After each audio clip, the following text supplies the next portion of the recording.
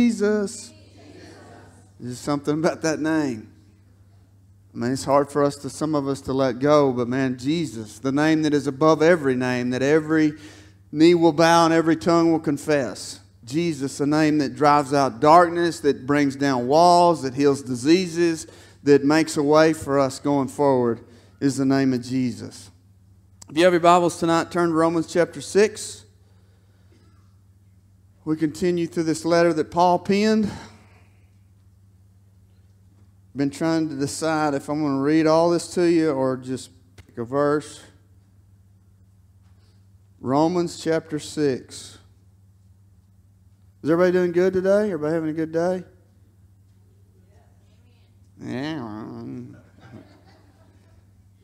Yeah. It's a good day. But it's been a day in my small little world. I started at 4 o'clock, 3:30, what I thought I was going to start at about 8 this morning. Praise God. It is the Lord's day, not my day. Romans chapter 6, verse number 15. We'll begin reading till you get tired of listening, then I'll stop somewhere after that. What then? Shall we sin because we are not under law but under grace? May it never be. Do you not know that when you present yourselves to someone as slaves for obedience, you are slaves of the one whom you obey, either of sin resulting in death or of obedience resulting in righteousness? But thanks be to God that though you were slaves of sin, you became obedient from the heart to that form of teaching to which you were committed, and having been freed from sin, you became slaves of righteousness. I am speaking in human terms because of the weakness of your flesh. For just as you presented your members as slaves to impurity and to lawlessness, resulting in further lawlessness, so now present your members as slaves to righteousness, resulting in sanctification. For when you were slaves of sin, you were free in regard to righteousness. Therefore, what benefit were you then deriving from the things that you are now ashamed? For the outcome of those things is death. But now, having been freed from sin and enslaved to God, you derive your benefit, resulting in sanctification, and the outcome eternal life. For the wages of sin is death, but the free gift of God is eternal life in Christ Jesus our Lord. Pray with me. Father, we love you. I thank you, God, that you love us, Lord. I simply ask that you would anoint this time, Father, reading of your word, that your word would come alive, that we wouldn't get caught up in all the wordiness of the Scripture, Lord, but it would come alive and it would speak to our hearts, God, that it would touch us, that it would change us, that it would lead us in the direction that you're calling us to go. We need you, God. Draw us closer to you in Jesus' name. Amen. So this is a powerful word tonight if we're willing to hear it. If we not be offended, because it's pretty much in our face. But basically, kind of the subtitle for me is this: grace is not a license to sin. Grace is not a license to sin. So in Romans 6, well, basically all the Romans, the letter to the Romans, it's been leading up early on, and he's been setting this up. Paul's been setting up in the first part of Romans that we are all saved by grace. Aren't you thankful for grace? Grace is good. We're nothing without grace. We can do nothing. We can get nowhere without the grace of God. He begins setting it out, talking to the religious people that were, thought they had it going on. And he's made this case early on that no matter what you've done, no matter how good you are, no matter how many good works you are, no matter how many checks you have on the list, none of that is going to be good enough. It's only by the grace of God that you're made right. And on the other side of the spectrum, it doesn't matter how bad you've been. It doesn't matter how far out to left field you've got or how messed up you were, that God's grace is enough. His grace is sufficient. We read a couple weeks ago in Romans 5:20 where it says where sin abounds or where sin increases, grace increases all the more. In other words, God is always bigger than whatever our issue. If we are willing to turn back to Him, He will cover it. And in chapter 6, the last time we were here, he began telling us that though grace is everything and we're nothing without it, that it's not a license to sin. It doesn't mean that we can just do whatever we want because the grace of God is going to take care of it. You know, last time we discussed, if you were here, we talked a little bit about being, sounds a little bit morbid, but being dead to sin, Paul said. And I just say this, not meaning to be funny, but dead people don't sin. Okay? They just don't. And you and I need to learn how to be dead to some certain sins in our life instead of messing around with it. Because how many of you know, if we're honest, we play with sin like it's something to be played with, like it's a toy to every once in a while see how close I can get to just get my game on a little bit. And we don't realize and we don't understand that instead of us playing with sin, sin is playing us. And it's leading us down this destructive road that gets very difficult to get off, and it leads us a bad way. We used the example of baptism. It describes perfectly in Romans 6 when it says, listen, we follow Christ in baptism under the waters that we be buried with Christ in His death so that we then be raised with Him to newness of life. Because of His resurrection, we need to get rid of some stuff. We need to get away from it, and we often mess with this stuff. And it turns out controlling us if we don't get away from it. We ended last time in verse 14, but Paul was encouraging. And he says, I'm telling you, sin is not your master. Don't let it control you, for you are not under the law, but now you are under grace. In other words, we don't have to be controlled by sin. You know, those urgings, those earnings, those yearnings, those things that have been so hard. We don't have to be controlled once we understand the grace of God and what Jesus did for us. We can be set free. We're set free from the law because why do we want to be set free from the law? Because the law proves to us that none of us match up. None of us can live up to this certain letter of the law, and that's why we need grace. Now, some people who are hypocrites and they think they've got it going on and they're all of that in a bag of chips, so to speak. And they think they're the jewels that God gave the earth, you know, like they never messed up. But people that don't have a skewed thinking, we realize that we can never live up to the law. And so if we're going according to the law, it beats us down. Have you ever had the rule book thrown at you and you realize that I can't keep all the rules, and we begin to get beat down? And then we hear about this thing called grace.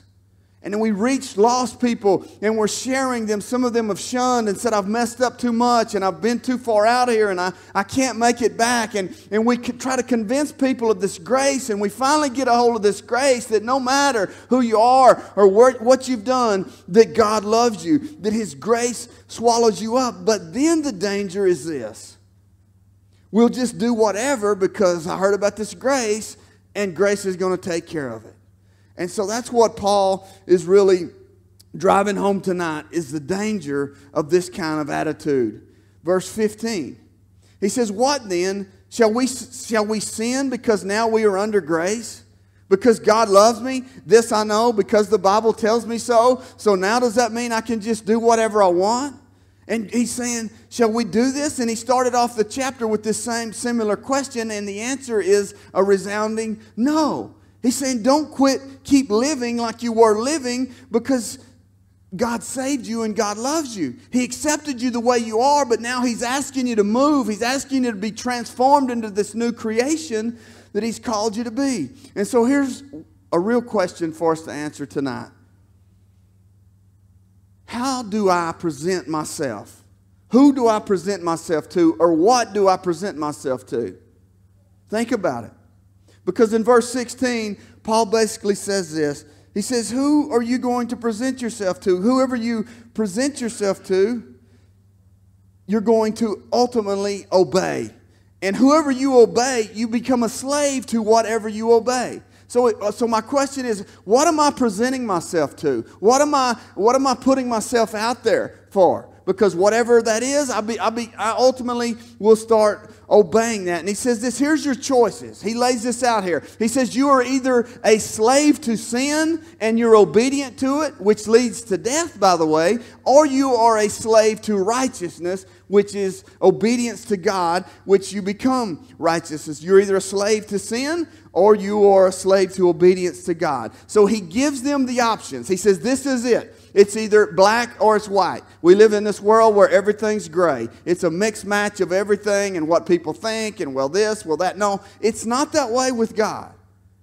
We're either here, he says, you're either obeying sin or you're obeying God. It has nothing to do with if you're perfect or ever mess up. It has to do with which way am I heading, which lifestyle am I being obedient to and being led by. So he gives them the options, and then he speaks this prophetic word in verse 17. He says, here's the options. Now he says this in verse 17. But thanks be to God. Thanks be to God that though you were slaves to this thing called sin, now you have been saved, and now you have come to obey the word of God, basically. You've become now obedient to God. He's speaking this over them. He's giving them the options, but then he's imparting this word to them. But thanks be to God. You may not feel like it right now. You may have made a mistake today. But thanks be to God that you're no longer a slave to this thing. You don't have to repeat tomorrow what this thing that you did today. He begins reminding them who they belong to. See, we get mixed up in the world, and to me, that's the overlying theme of the whole book of Romans, letter of Romans, is who do I belong to? Because if we're in this world and I'm not sure who I belong to, this is when I head this way one day and I head this way the other day, and I get caught somewhere in between and I'm not sure. And he's just reminding them that you were slaves, but you no longer belong to that way of living. You are now a child of God. And he explains in verse number 18, he says, you have been set free. Somebody say, thank you, Lord. You've been set free. You've been set free from sin and now have become slaves of righteousness. What do we present ourselves to? Because we are a slave to whatever we obey. We're a slave to it, whatever we're obeying. Understand, you were a slave to sin and even the things I really didn't want to do.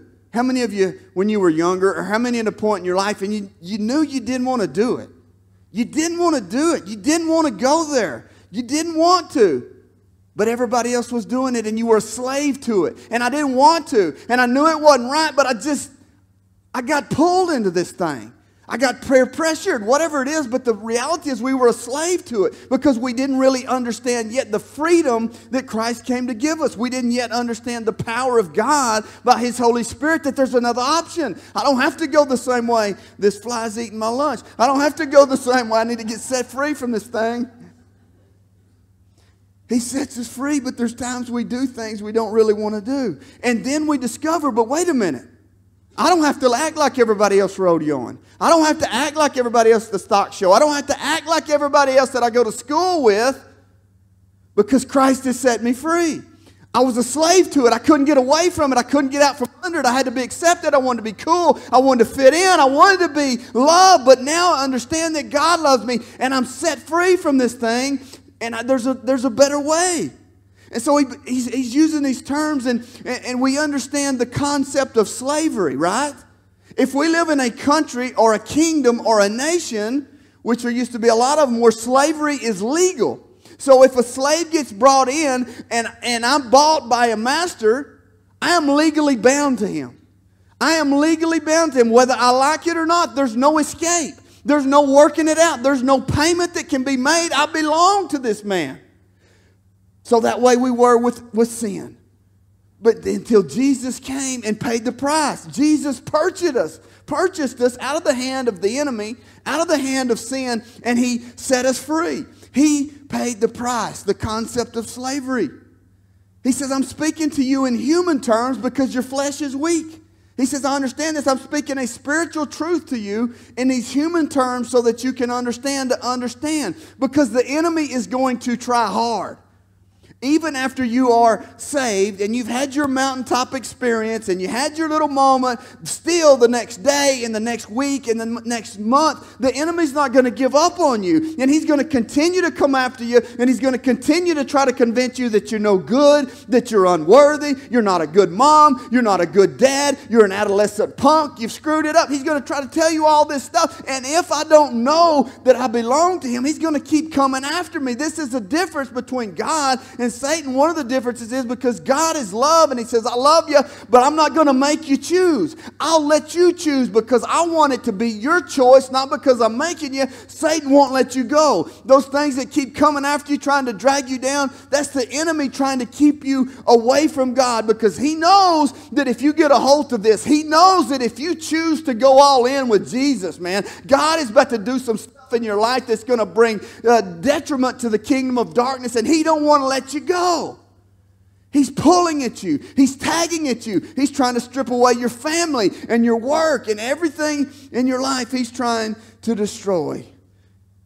In the middle part of verse 19, he says, for just as you presented your members as slaves to impurity and to lawlessness, which, by the way, resulted in further lawlessness. What he's saying is this: you've tried the sin route. You've tried that route. If it was all that good, you wouldn't be in here tonight on a Wednesday night in the middle of June willing to see what the Lord might have to say. Right? I mean, we've tried the sin route. If it was all that good, we wouldn't be here. I certainly wouldn't, because it wasn't that good. We've tried the sin route, and we found out that it lead to lawlessness. It lead to mess up. In the middle of my mess up, I realize I'm a mess up, so I figure I might as well go a step further in this mess up, because it really doesn't matter at this point, and we just get further and further away. It's a big lie. It's a big conspiracy until we get where we just say, what difference does it make? The end of verse 19, he says, now try this. You've been that way. Now try this. Presenting your members as slaves to righteousness, which results in sanctification. He says, try this. Present your ways as slaves to God, of doing what's right. I'm not doing good because I'm good. I'm not doing good because I've got it all going on. I'm doing good because the one that I belong to is good. To the one that purchased me, the one who hung upon a cross so that I could be free. I'm trying to do good stuff, not to be about works and not to show that I'm good, but I'm doing it because I belong to him, man. There comes a point where we have to decide there's no choice in this, and I'm getting ahead of myself. But he purchased me, man. And so I belong to him. Again, remember, a slave has no rights. We've been a slave to the world. Why not consider ourselves a slave to sin? A slave to sin, which he says this leads to sanctification, this churchy word. But sanctification just means this. It means to be made holy. It means to consecrate. It means to pull you out of the junk and the mire and the clay and set you on the rock for your feet to stay, to pull you out of that place and take you somewhere else. It begins to make you appear and you become better than you really are. For an example, me preaching the Word of God, me praying with people, expecting God to do something. Hey, I can't do that, but God makes it appear that I can. Simply as we walk obediently, one turtle step at a time, going forward, God begins doing something we can't do on our own. It's John 15. John 15, 1 and 2. This is because how many of you know we always need pruning. Sanctification has to do with a cutting away. It's like circumcision in the Old Testament. It's a pruning. John 15, 1 and 2, when Jesus says, I'm the true vine, my Father is the gardener. Every branch in me that bears fruit, doesn't bear fruit, he takes it away. And even the ones that do bear fruit, he prunes them to make them better.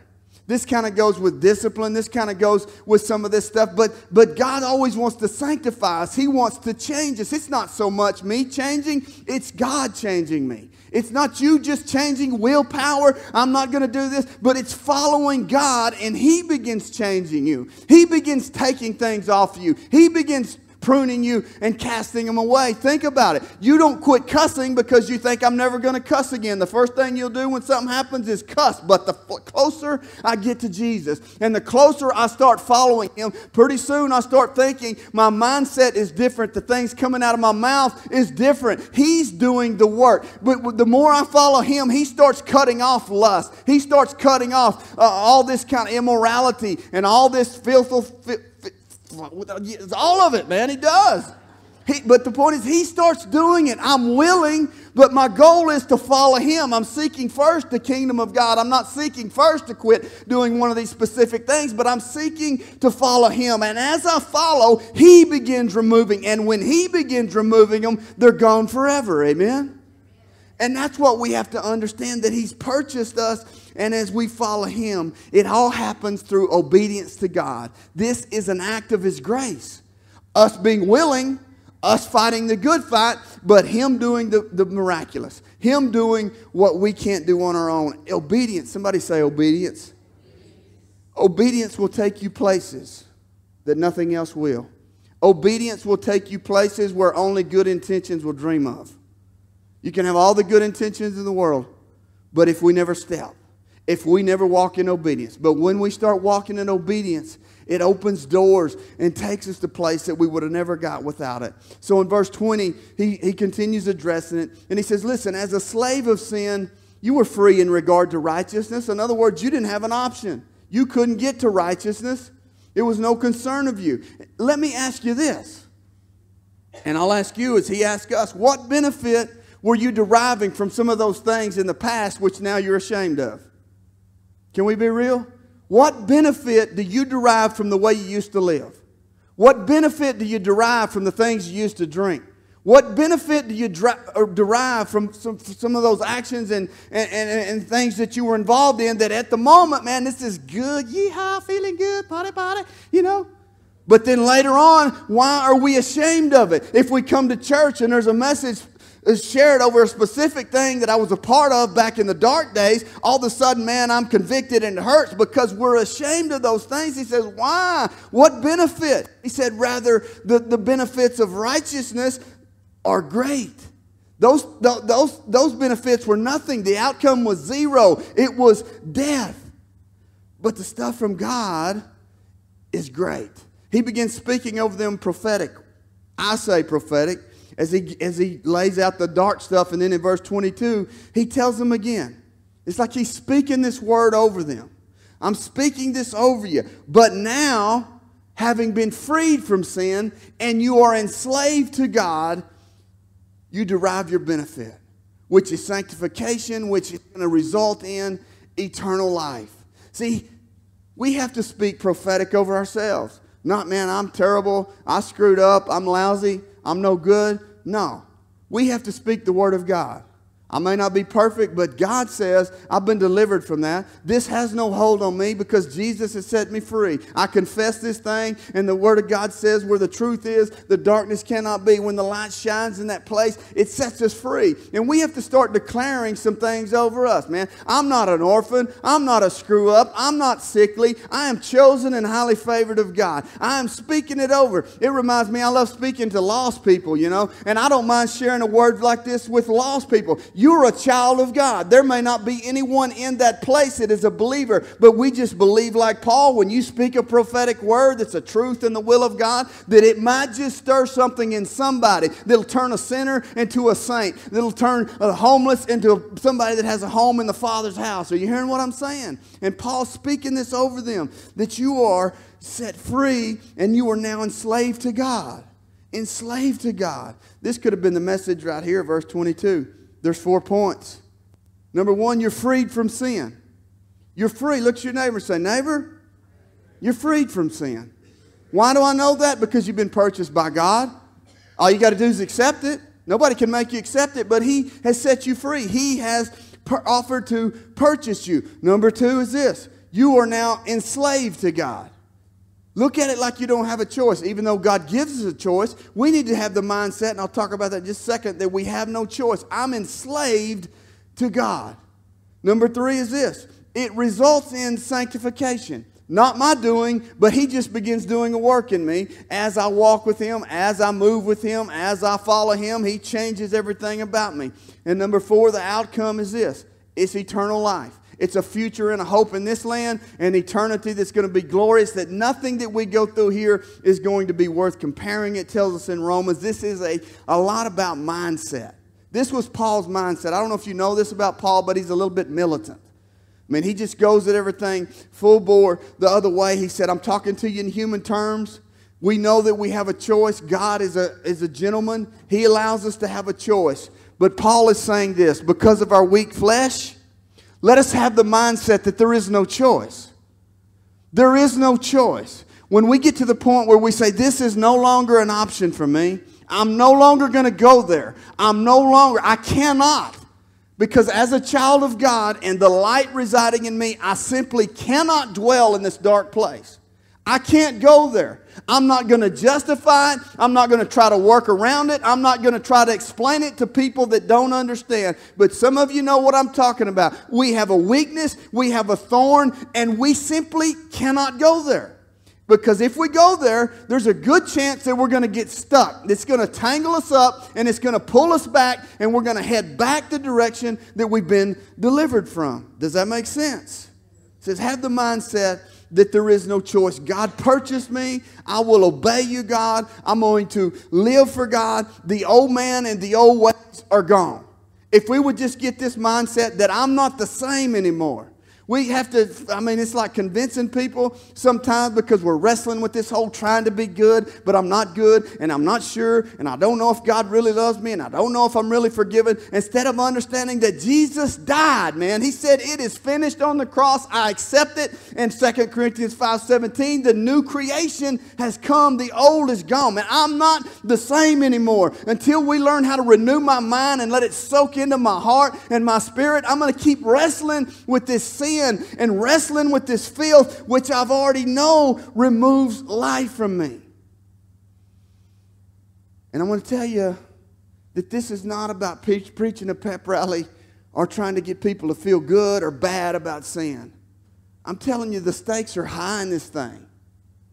They are high, man. I've seen it a lot recently, just with people I've prayed with and people not only here, but just in my life. The stakes are high.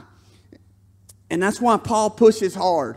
And that's probably why, maybe I push too hard for some people. But I just know this. I've always said this. If I'm going to miss, I'm going to miss this way. I'm not going to miss saying I didn't push them enough. I was too soft. I was too easy. I was too whatever. Paul's pushing hard because Romans 6:23 says this. Bottom line, for the wages of sin is death, but the free gift of God is eternal life in Christ Jesus our Lord. The wages of sin is death. You hear that? The wages of sin is death. Paul knew Galatians 6 verse 7. It says, don't be deceived. The enemy's going to deceive you. The world's going to deceive you. He says, don't be deceived. God will not be mocked. You're going to reap what you sow. Whatever a man sows, he is going to reap. You can't get around this verse, man. We can justify, the world can justify, well, everybody else is doing it, and this is just the way I was brought up, and this was just the way I was born, and this is just what happened to me, and so I'm this way, and so we wrestle with life, and we turn it all into this mixed mash of gray areas, and you can live like this, and it's okay because God loves you, and all this stuff, and then you filter it through this scripture, and it says the wages of sin is death. And whatever you reap, you will sow. We can have all the grace, but if we're living a way that says, I'm obeying this other stuff. If I'm obeying this stuff in my lifestyle, not that I don't ever mess up, but if I just keep going this direction, I'm not going to escape it, man. And if we're teaching a gospel to a culture and a generation that says you can live however you want to live, you can do whatever you want to do, you can do it all because God's going to love you, I fear that we are leading society and people because we have too many churches that are worried about that maybe somebody with a little money is not going to show up next week, and so we don't preach the word of God, and we are being false prophets, and we are leading a culture astray. We're like a bunch of blind people that are leading other blind people, and Jesus says, how can the blind lead the blind unless they all fall in a pit? I'm telling you, I don't know what I'm telling you, but God is grace and He is love, but there's a point that we have to walk in obedience to what He's saying. If God set us free, well, our response would be, I want to obey you because this is so much better, man. Better is one day in your courts, man. I lived all those years, but the day I fell on my knees and began to cry out to God, that was the best moment of my life, and it didn't make sense, and it looked ugly, man, but that one moment was better than all the other days, and I'm not going back, and I'm not willing to stumble, and I may mess it up tomorrow, but I'm telling you, my heart is I'm going to follow Jesus. I'm going to walk in obedience because I want to live as a child of God and not be led this other way because it is easy. If we allow it to be an option to stump our toe and fall down and end up in a place that we can't get out of. Thanks be to God. Music team, I'm done. You know where I'm at. Simple tonight. If you need prayer, come, let's pray.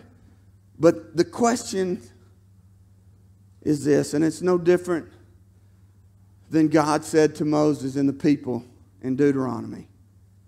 And he said, I set before you a blessing or a curse. I set before you life or death. And he tells us again tonight, what do you present your life to? What are you being led by? What are you a slave to? What are you obedient to? Because this is going to give you the answer. And we have the choice. We've been purchased. We've been set free so that we can walk to Him.